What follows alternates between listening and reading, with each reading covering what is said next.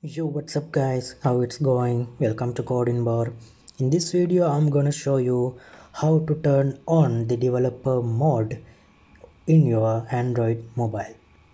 So we have to go to the mobile settings. We can go to the settings and scroll down. There is a option called system, and in here you can see various options to change the settings. In top of there you can see there is an option called about phone. Click on that. In about phone you have to do something. Before doing that, I'm gonna scroll down. The bottom of the screen you can see only the certification logos and user experience improvement. In this section you can see only these two options. So let's go back to the about phone, and in about phone you have to um, tap on build number. Keep tapping, then it will ask for the enter lock screen password. Give your lock screen password. So you can see you are now a developer. Here is a toast message.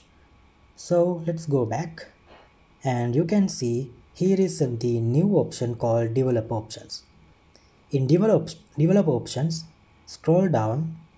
You can use this in this debugging section. You can see there is an option called USB debugging.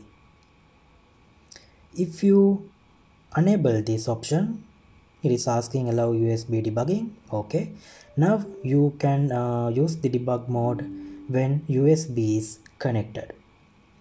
This is how we can turn on the develop options. If you don't need the develop options anymore, you can disable these develop options by disabling this toggle button. Now the develop options is stopped. This is how we can enable and disable develop options and allow USB debugging.